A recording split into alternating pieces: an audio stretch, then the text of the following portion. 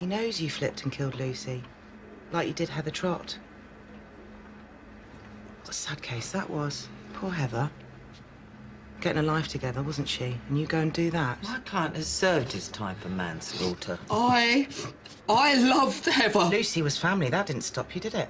You need to stop this. Must have high standards, your dad. He may be a thug, but he doesn't want some sort of monster for a son. He's ashamed of you. He's not. He gave up his own flesh and blood because he sees you for the killer you really are. He's washed his hands of you. Stop it! Stop it! It's not true! It's like... You've got nothing at all. So charge my client or release him right now. Not finished yet. Oh, yes, you are. You've reduced an 18-year-old to this. You release him or I speak to your commanding officer.